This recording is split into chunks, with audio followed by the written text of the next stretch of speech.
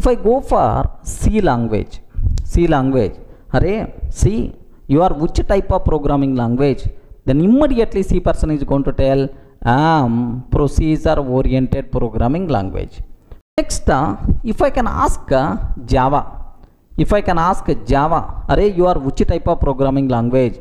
Immediately Java person is going to tell I am object oriented programming language. Like in the OOPS, beautiful concepts are there, like do you know inheritance, polymorphism, inheritance, encapsulation, these kind of things, right?